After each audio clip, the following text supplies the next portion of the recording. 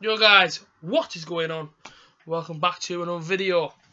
This is series 1. This is episode 5. And just before we get into this, episode, just want to thank everybody for the support so far during this new series. I didn't know how it was gonna go. From what you guys are commenting and the likes and the views and whatnot, I can see that you guys are really enjoying this content. So I just want to say thank you to everybody for coming on, watching me, and commenting and letting me know how much you enjoy it. Also, anybody that I met, obviously I know I've met a few people again at work. It's crazy, it's absolutely mental at the minute. People coming up to me and saying, that they're enjoying the content. I'm just a regular person, just like you. But it's like I say, it's amazing that you guys actually want to come and meet me and speak to me in my workplace. So yeah, it's absolutely mental. But obviously I thank everybody that does it, because it just makes me want to get out the camera and keep on recording, keep doing the series. We're nearly halfway through the series. Obviously, there's only 12 episodes, and then we go to series 2. But you guys are incredible, and anyone that I do meet, honestly, thank you so much for coming up to me and actually taking the time out to come and see me and talk to me about my videos and about me, and obviously I talk to you and whatnot. But yeah, just thank you, and to people I met this week, thanks very much for your words. It meant a lot. Even my family, even people that I know, people that I work with, people that I work with, I watch them. Thank you to everybody that watches them. This series is going great, and it's because of you guys it's going so well. So yeah, thanks so much for letting me live out my dream. And yeah, let's crack on to the episode. Today, you know what, it's mental because there's so much news that even to talk about, because obviously now that we're getting to the peak of the summer now, it's just getting mental now, the transfer news that's coming out. It's every single day there's a new bit of news. But obviously we always talk Middlesbrough, we talk Middlesbrough last, that's what I always do. But first of all, there's a crazy bit of news, and there's a slight change. This all won't be football today. I'm going to talk about something different in a little while, something that I am a big fan of apart from football.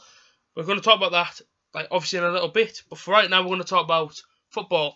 The first bit of news that I've seen, that obviously I want to bring up, is the Lacazette deal. Now, someone told me, who I work with, that he signed for Arsenal for 44 million, and now I'm seeing that he hasn't actually signed for 44 million.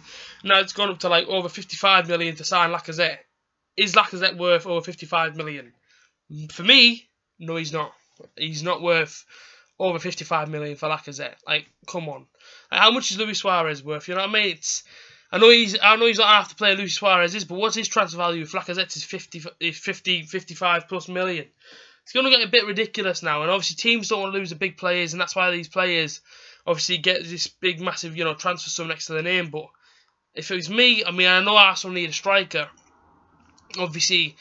But I just wouldn't go 55 million. Obviously, if I was an Arsenal fan and I seen that we were linked with him for 55 million, obviously I'd be raving. But obviously, as I'm not one of them fans, just seeing it as a neutral, I just see it as, will he live up to that potential? Will he live up to the 55 million plus pound status that he's got next to his name? I don't know, because he's never played in the English league. Now you see it when players come from different countries and try and play the English game, they can't get used to it. You know what I mean? We've seen Salah, obviously he signed for Liverpool now. When he was at Chelsea, for me, I didn't like it, I didn't rate him, because he just couldn't play the English game.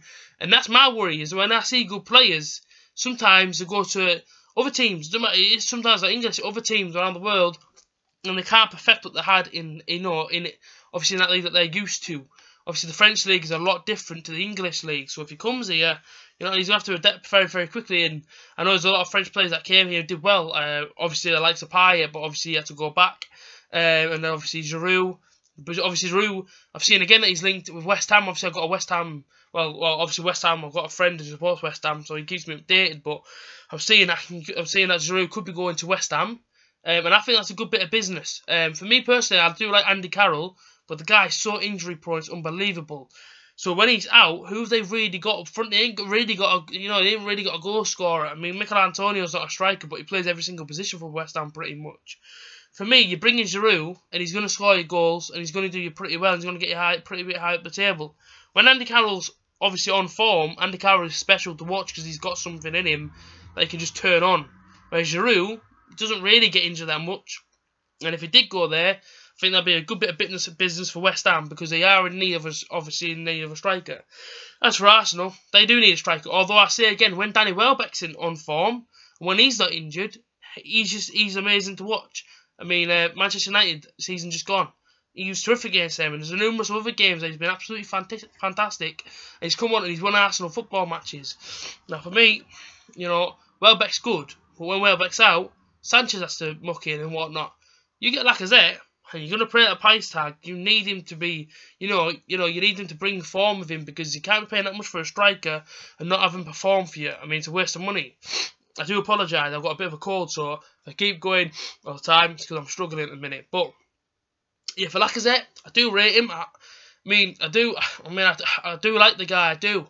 But I'm just worried that if he comes to England, will he be able to do what he's doing at the minute over in France?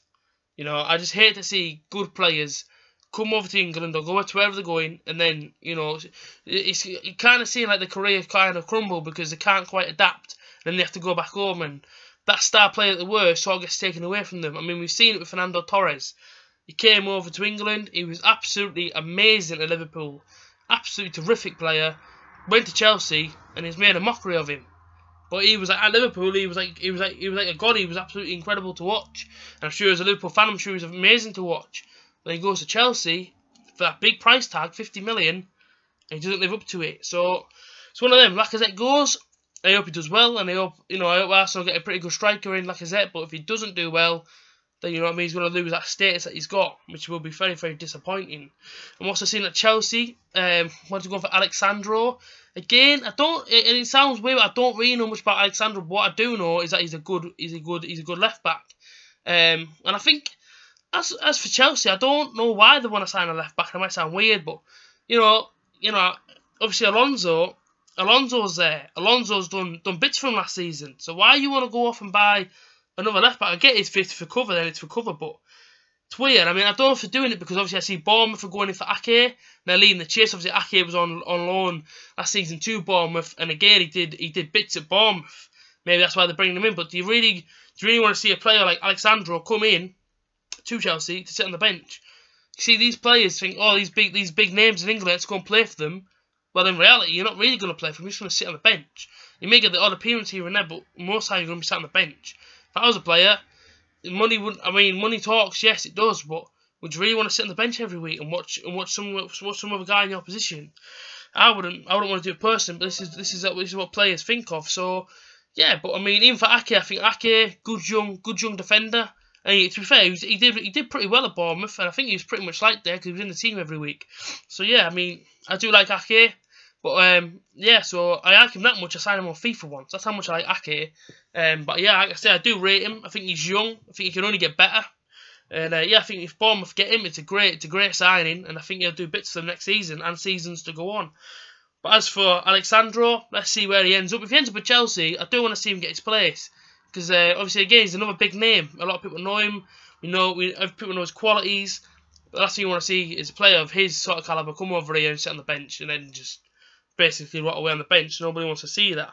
And that's just kind of how it goes now. These big names sign for these big teams, but they don't really get a chance. So, yeah, but, let's just see how these transfers pan out. But, yeah, I mean, let's talk about the little thing that I wanted to change. And I don't know how many boxing fans we've got on this channel. Now, I've never spoke about anything else on this channel. Nothing. This is the first bit of news I'm coming across with, but I cannot help but talk about the big fight, as people have got, the money fight. McGregor versus Mayweather.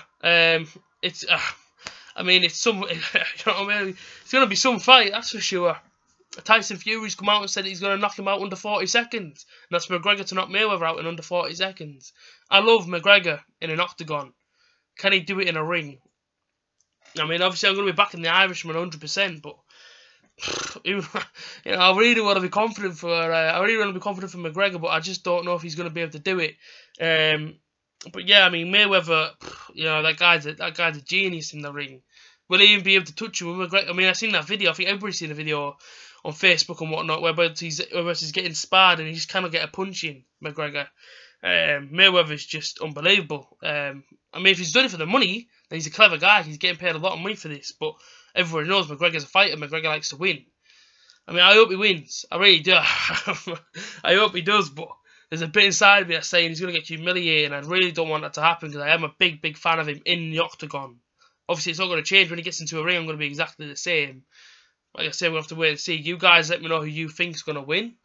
But obviously, I'm not going to bet on it or nothing. I'm just going to watch it. But It's going to be crazy. I mean, I'm still waiting to see the full card. I hope it's a good card. I know a lot of people are making a mockery of that fight and, you know, putting the jokes in there, but I really do hope it's a good card because, you know, if McGregor gets a few punches in and Mayweather actually plays out a few rounds, then who knows, it might go down to a good fight. But as for me, I just think it's a fight that, you know, it's obviously everyone's going to be tuned into it, but I don't know, it's just one of them for me. But yeah, I just wanted to address that because this is something I wanted to talk about, and I didn't know how you guys would feel about me talking about other things apart from football. So that's why I kind of wanted to bring something else in, but it'll only be for a couple of episodes, I'm sure. Obviously, this is not going to become a boxing channel. As you can see, I'm all football, from behind me football. But yeah, I just wanted to bring that up and just, because obviously I've seen it in the news and whatnot. You guys let me know who you think's going to win. Obviously, I am a McGregor fan, so you guys know exactly who I want to win. But yeah, I hope he does. I hope he does well. But you know, we have to hope and see him. See how he gets on. See how he comes on in fight night. But obviously, I'd love to be there. But I'm hearing the tickets are absolutely like thousands and thousands of pounds. So I've got absolutely no hope of being in Vegas to watch that fight. Well, I'm sure it's going to be a good one. Back to the football. Let's talk Middlesbrough now. Obviously, we've got our new manager, Gary Monk, which I'm happy about. And you guys in the comments seem pretty happy about Gary Monk coming instead of Pearson. You guys let me know obviously, you guys let me know what do you think of all the transfers that are going on at the minute and all the staff that have just come in. Obviously, James Beattie's come in. For me, I love James Beattie. I loved him as a player. I didn't love it when he scored past Borough, but that's different now. But as a player, I did like him, Beattie. And obviously Chris Wood worked with him last season at Leeds, and he got a few goals in. Should I say a few? He got you know what I mean? Got a lot of goals in there for Leeds. So yeah, I mean, I hope he can work on Bamford and Gusted. Obviously, we know Bamford is obviously good in the Championship. I mean, we've seen that obviously season before we went up. Obviously, when we got to the final. And obviously it was a shame he got injured, but before that season, Bamford was on fire. He was absolutely fantastic. I just kind of hope that Bamford can get his shooting boots back to what he had that season, pump us up there for promotion. As for Rudy Gusted, now this guy, for me, I don't know how I feel on him. I think he's a good ball winner, in the air and stuff like that. I mean, he always gets the ball, and you know he's not afraid to put his head where he can get hurt, but he can't score. For me, I've watched him, and the guy can't score goals. I mean, yes, okay, fair enough, he scored a few last season, but for me, he's just not prolific enough. He can't score. You know, he can't score all the time. Whereas whereas I got confidence in Bamford, I feel like he'll be able to score no problem. Or Beattie, if you don't sign anyone else in striker wise, I'm gonna be pretty disappointed because people say Christian Stuani's a striker and stuff like that, but I want to see Hassan Bolonga, should we say? Hassan Bolonga, let's talk about the transfer real quick. If he comes in and Beattie works for him and Bamford, say, if they go two up front, them two could be a dream force until we go to the Premier League. Can they do it in the Premier League? I would rather assign somebody that's got experience in the Premier League, doesn't mind dropping down to the Championship for a season, because you've got to make sure that we go up this season. Make them come down just for one season and say, look, get us promoted and you're straight back up there again. I would rather assign someone who's played in the Premier League, you know, maybe it's not week in, week out, because you know the players aren't going to come to us because they're playing Premier League football, but someone that's been there, got the experience, and says, you know what, I come to you, I help you out, and, you know, let's just try and get Middlesbrough promoted. That's what I want. Hassan Bolonga, I'm not saying he won't do it for us, I'm not saying he won't be a very good striker for us, but has he ever played in the Premier League? Will he be able to do it for us in the Premier League? You know, I don't want to see us spending money and millions on the players for them to go to the Premier League and then be like, oh, hold on a minute, if they sell him now, if they sell him back to the Championship. If that's the plan, then make sure that you double your money, but you know, we'll have to wait and see. But I do like him. Hassan Bolonga, I do. But can he do it in the Premier League if we go up? Obviously, it's this season. That's not thinking too ahead of ourselves. I think him and Bamford, if they come in, I think them two will do very, very well for us. I have faith in Bamford. I know Bamford, Borough fans saying it. Obviously not this season so much because obviously he wasn't playing, and he could blame on the confidence being low and whatnot, and not really getting his chances. But yeah, I do feel like also he's getting played on the right wing. I've seen that, and that was kind of frustrating because I thought Bamford, yes, he can play members out wide, but I want to see him through the middle. I feel like in the Championship, if they play two up front, and it is Bamford and Hassan Bolonga or Bamford and Gusted, make sure them two, you know, make sure James Beattie's just putting them through drills. You know, just make sure they've got the shooting boots on every single week, and I don't think we'll have a problem next season. I'm also seeing that Stuart Downing has been told that he can leave. Gary Monk said he's not in his future plans. I hate to be horrible on a player, but I am pretty pleased that he said that because, you know, as you guys know, I'm just disappointed in Downing. I am. I mean, it's not in the fact that maybe I don't like the person. I'm just disappointed. You know, he came from West Ham and he was fantastic again. My friend who's a West Ham fan was telling me how fantastic he was of a signing for us and you know how good he's going to be, and he didn't live up to his expectation, which is kind of expected. You know what I mean? He came back to Middlesbrough and everyone knew about what he was doing when he was living in Middlesbrough before he went away. And I was just really disappointed because before he came, I was excited. I seen what he'd done at Liverpool. I'd seen what he'd done at West Ham, and I was excited to have Downing back. But I was really disappointed. And now that I've seen him, that obviously, so now that Downing could leave, it's disappointing because you think, you know, if you maybe you're booking up your ideas when you played for us last season, the season before. You know what I mean? You maybe you would have done pretty well, but. You know, this is just how sometimes football goes, and it's disappointing to see a player leave, especially a local lad being told he can leave, but, you know, he's just, you know what I mean, he didn't really live with the expectation. I mean, we paid £5 million for Downing. I don't think we got our £5 million worth, so it's a shame, but it is what it is. Also, we've also put a £3 million bid in, could be more, could be less, for Westwood from Sheffield Wednesday. Now, I'm seeing that Conor Ripley, doesn't look like he's going on loan, he hasn't been shown the door by Monk. If he stays, I think he'll do pretty well. Obviously, he's been on 2 loan spells. And correct me if I'm wrong, but did he get player of the season at Oldham last season? I mean, I know he had a lot of clean sheets, and I thought the guy did pretty well at Oldham. Pretty good loan speller too. So yeah, I mean, it'd be good to see him. You know, feature next season, whether that be a goalkeeper or as number 2. But yeah, obviously I do like Ripley. I think he is a good goalkeeper. Obviously, I'm seeing Dimi Konstantopoulos. He signed a 1-year contract as well. So that gives us 2 options. And then obviously, if we get Westwood, that's 3 options. So that's even better. But I do fear, the only thing I fear is, if we do sign Westwood and we have Dimi, Ripley's, or it could go the way around. But I don't see Dimi going out on loan for a season. I think he'd be in around the club. Will Ripley then go back out on loan? And then Borough wait until the season after? Who knows? But you know, I think Westwood, he's shown that he's good at Sheffield Wednesday. He's shown his class at Wednesday. So yeah, I think you get it. I think if you get him, I think, you know, obviously I'm going to be very, very happy. I'm glad that Dimi's obviously signed a 1-year contract because you know, I do enjoy watching him play for us. And obviously Ripley, I've not yet seen him play properly. I mean, last season, I seen him play at York for a little bit. Obviously we beat him 6-0. I seen him play the season before that as well. And to be fair, he didn't have a bad game, but obviously it's only York, it's only a friendly. So yeah, to see him obviously feature next season would be great. But yeah, as for transfer news, also Adama Traore, I'm seeing a lot of like links towards that guy. Personally, I think his pace is going to be a trouble causer next season. So if you get rid of him, who have we got pace wise? Let me know in the comments. Who have we got pace wise if he leaves in the midfield on the wings? Victor Fisher, will he be leaving? Darun, obviously I know he's got pace, but will he be leaving? You know, there's all these links, and until we see anything cemented, obviously I know we can't comment, but we can comment on the links that are being in and around the club. But I think Traore, I think he's one of the players that we need to keep a hold of.